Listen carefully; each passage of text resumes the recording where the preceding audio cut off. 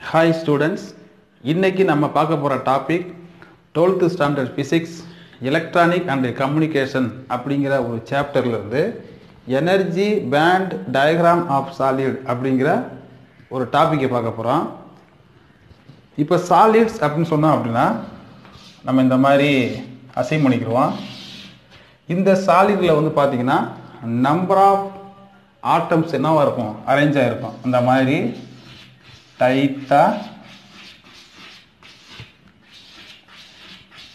Okay, இந்த மாதிரி arrange ஆகிருக்கும். ஓகே, இப்போ ஒவ்வொரு ஆட்டத்துக்கும் இடையே உள்ள டிஸ்டன்ஸ் பார்த்தீங்க அப்படின்னா வெரி ஸ்மாலாக இருக்கும், ரொம்ப நெருக்கமாக இருக்கும். எதோட கம்பேர் பண்ணல அப்படின்னா லிக்விட் அண்டு கேஸ் அதோட கம்பேர் பண்ணும்போது அதில் இருக்கக்கூடிய ஆட்டத்தினுடைய அரேஞ்ச்மெண்ட் பார்த்தீங்க அப்படின்னா அதனுடைய டிஸ்டன்ஸ் என்னவா இருக்கும், ரொம்ப லார்ஜாக இருக்கும். இங்கே வந்து பார்த்தீங்க அப்படின்னா சாலிடில் வந்து ரொம்ப நெருக்கமாக அதனுடைய ஒவ்வொரு ஆட்டத்துக்கும் இடையே உள்ள டிஸ்டன்ஸ் என்னவா இருக்கும் அப்படின்னா வெரி ஸ்மாலாக இருக்கும். ஓகே, இப்போ இங்கே இருக்கக்கூடிய ஒரு ஆட்டத்தை என்ன செய்ய அப்படின்னா இந்த மாதிரி வெளியில் கொண்டு வர்றேன். ஓகே ரைட், இது வந்து பார்த்தீங்கன்னா ஐசோலேட்டட் ஆட்டம் சொல்கிறோம். ஐசோலேட்டட் ஆட்டம் சரிங்களா? ரைட்டு. அப்போ இந்த சென்ட்ரா இருக்கிறது என்ன அப்படின்னா நியூக்ளியஸ். நம்ம அதை பெருசாக போடலாம். ஸோ இந்த மாதிரி நியூக்ளியஸ் எடுத்துக்கிறோம். சரிங்களா? ரைட். அப்போ இதை சுற்றி என்ன இருக்கும் அப்படின்னா ஆர்பிட்ஸ், அதாவது நம்ம செல்லுன்னு சொல்லுவோம். ஓகே, தேர்ட் செல் அண்ட் இது ஒன்று ஃபோர்த்து. ஓகே, இதில் வந்து பார்த்தீங்கன்னா ஒவ்வொரு ஆர்பிட்ஸ்லையும் எலக்ட்ரான் வந்து என்னவாகும், ரிவால் ஆகும். அது எதை பொறுத்து இருக்கும் அப்படின்னா இப்போ ஃபார் எக்ஸாம்பிளுக்கு நம்ம நினைச்சலாம் அப்படின்னா சிலிக்கான் எடுத்துக்கிறோம். ஓகேவா? ரைட். இந்த சிலிக்கான் அப்படின்னு பார்த்தீங்கன்னா இது செமி கண்டக்டர், அதை எடுத்துக்கிறோம். அப்போ இதனுடைய அட்டாமிக் நம்பர் பார்த்தீங்கன்னா 14.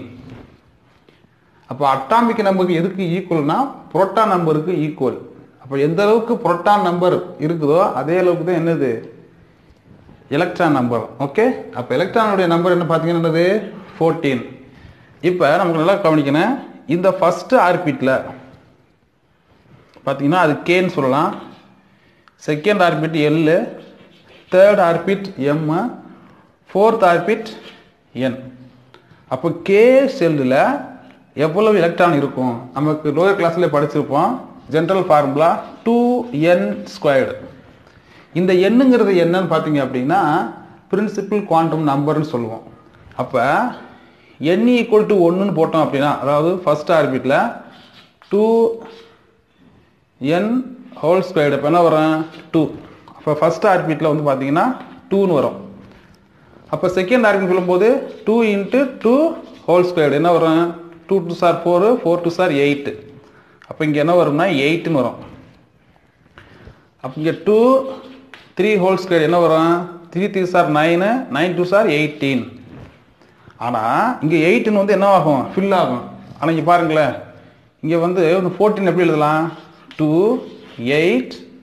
அப்போ 8 2 10, மீதி பேலன்ஸ் என்ன இருக்கும் 4 இருக்கும். அப்போ இங்கே 4 மட்டும் தான் என்ன செய்ய முடியும்,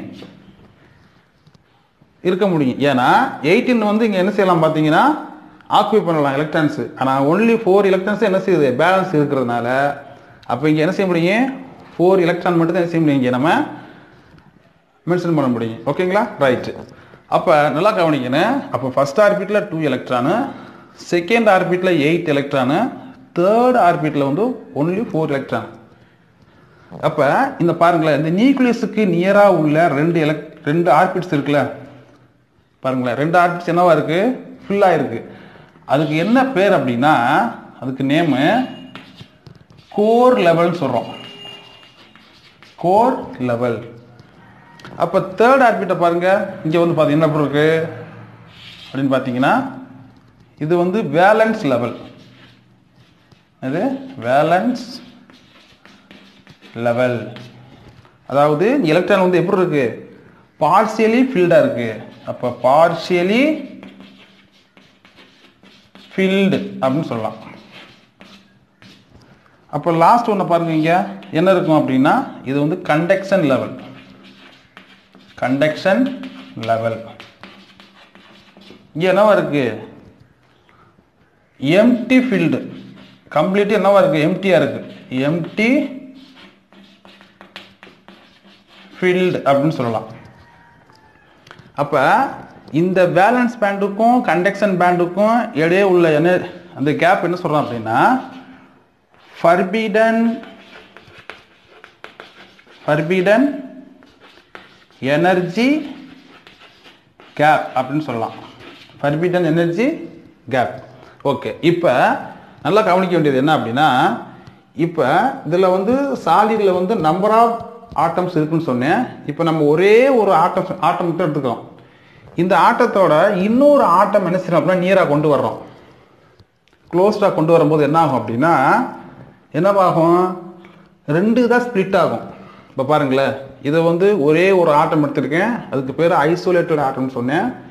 இன்னொரு ஆட்டத்தை என்ன செய்யலாம்? நியராக க்ளோஸ்டாக கொண்டு வரும்போது ரெண்டு வேலன்ஸ் லெவலாக என்ன செய்யும்? ஸ்ப்ளிட் ஆகும்.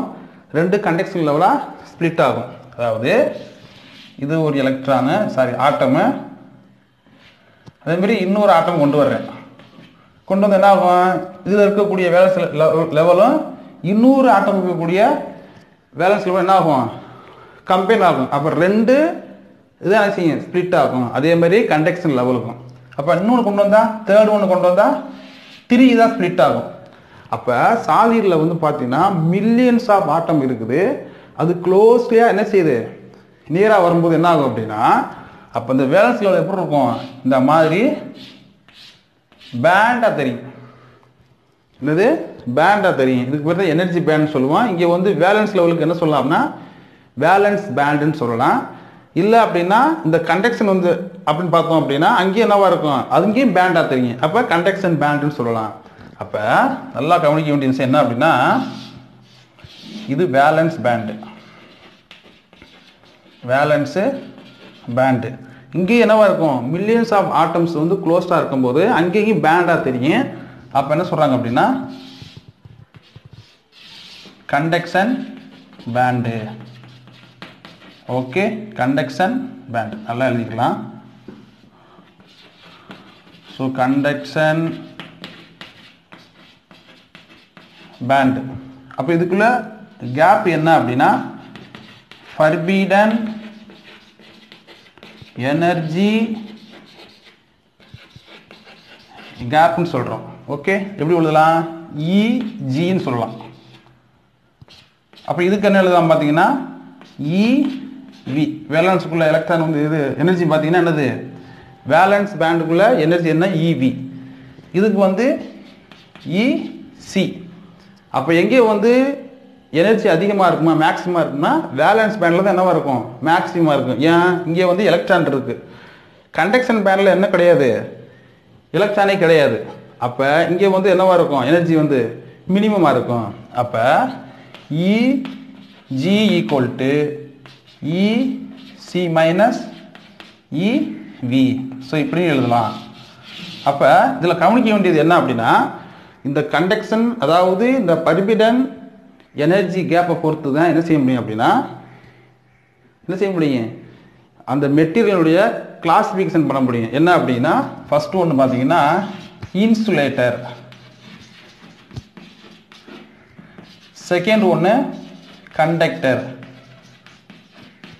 Third one semiconductor. அப்போ இந்த ஃபர்பிடன் எனர்ஜி கேப்பை பொறுத்து தான். ரொம்ப லார்ஜாக இருந்துச்சுன்னா அது இன்சுலேட்டர். ஓகேவா? எனர்ஜி கேப்பே அதாவது ஃபர்பிடன் எனர்ஜி கேப்பே இல்லை அப்படின்னா கண்டக்டர். அதை நம்ம நெக்ஸ்ட் கிளாஸில் பார்ப்போம் டீட்டெயிலாக. அதாவது பாதி அளவுக்கு ஃபர்பிடன் எனர்ஜி கேப் இருந்துச்சு அப்படின்னா அது செமிகண்டக்டர் அப்படிங்கிறத சொல்கிறோம். Okay, right. இப்போ இங்கே நல்லா கவனிக்க வேண்டியது என்ன அப்படின்னா, இந்த நியூக்ளியஸுக்கு நியராக உள்ள இந்த ஆர்பிட்ஸில் பார்த்தீங்கன்னா கைனெட்டிக் எனர்ஜி ஆஃப் எலக்ட்ரான் பார்த்தீங்கன்னா எப்படி இருக்கும்? ஸ்மாலாக இருக்கும். ஓகேவா? ரைட்டு. அப்போ கைனெட்டிக் எனர்ஜி ஆஃப் என்ன செய்யும்? இந்த நியூக்ளியஸுக்கு நியராக உள்ள ஆர்பிட்ஸ் பார்த்தீங்கன்னா ஸ்மாலாக இருக்கும். எங்கே அதிகமாக இருக்கும் அப்படின்னா லோயர்ல இருந்து ஹையருக்கு போகும்போது என்னவா இருக்கும்? மேக்ஸிமமாக இருக்கும். அப்போ பொட்டன்ஷியல் எனர்ஜி பார்த்தீங்கன்னா இங்கே வந்து நியூக்ளியஸுக்கு நியராக உள்ள ஆர்பிஸில் வந்து பொட்டன்ஷியல் எனர்ஜி மேக்ஸிமமாக இருக்கும். லோயரில் இருந்து ஹையருக்கு போகும்போது பொட்டன்ஷியல் எனர்ஜி என்னவாக இருக்கும், டிகிரிஸாக இருக்கும். ரைட். அதோடு மட்டும் இல்லாமல் இப்போ நல்லா கவனிக்க வேண்டியது என்ன அப்படின்னா இங்கே எனர்ஜி வந்து என்னவாக இருக்கும், அதிகமாக இருக்கும். அப்போ இங்கே லோயரில் இருந்து ஹையர் லெவலுக்கு போகிறதுக்கு என்ன வேணும், நமக்கு லாட் ஆஃப் சஃபிஷியன்ட் எனர்ஜி வேணும். ஏன்னா இது வந்து டைட்டாக இணைஞ்சிருக்கு, நியூக்ளியஸோட பவுண்ட் ஆகிருக்கு. அப்போ இங்கேருந்து லோயர் ஸ்டேட்டில் இருந்து ஹையர் ஸ்டேட்டுக்கு எக்ஸைட் ஆகிறதுக்கு என்ன செய்யணும், லாட் ஆஃப் எனர்ஜி வேணும். எதுக்கு, இந்த கே செல்லுக்கும் எல் செல்லுக்கும். ஆனால் இங்கே பாருங்களேன், வேலன்ஸ் லெவலில் வந்து பார்த்தீங்கன்னா இங்கே என்னவா இருக்குது, இங்கே வந்து டைட்லேயே பவுண்ட் ஆகிருக்கு. அப்போ இங்கே வந்து பார்த்தீங்கன்னா லூஸ்லேயே என்ன செஞ்சிருக்கு, பவுண்ட் ஆகிருக்கு. அப்போ ஈஸியாக என்ன செஞ்சிருக்கேன், இந்த வேலன்ஸ் லெவலில் இருந்து ஈஸியாக கண்டக்ஷன் லெவலுக்கு என்ன ஆயிரும் அப்படின்னா ஹையர் ஸ்டேட்டுக்கு என்ன ஆயிரும்னா எக்ஸைட் ஆயிரும்.